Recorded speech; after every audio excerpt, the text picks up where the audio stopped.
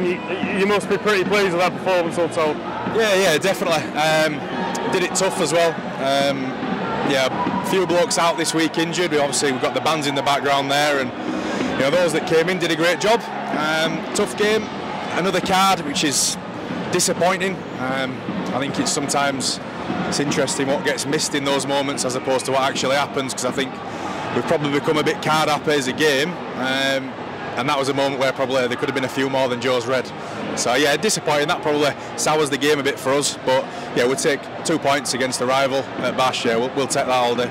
Is perhaps the most pleasing thing keeping them to just the one try? Yeah, and it was a soft one as well, so that was had a bit of annoyance around that. But playing with 12 men for a significant period,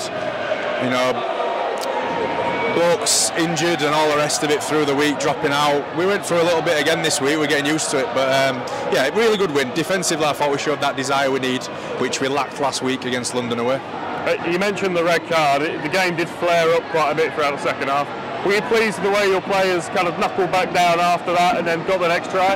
Yeah, I liked how they didn't really retaliate, because if you watch that footage back, there's a high tackle in there. It's not that bad.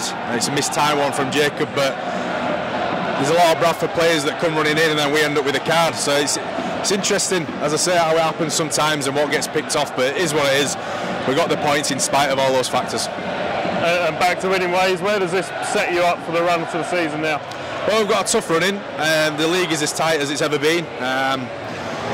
We've got Batley next. So yeah, we just throw all our energy into that one. We've got difficult games left to play.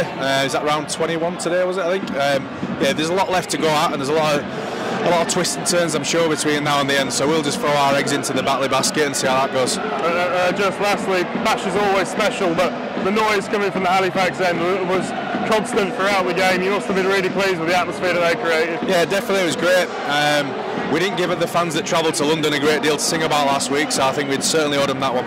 Brilliant. Congratulations, mate.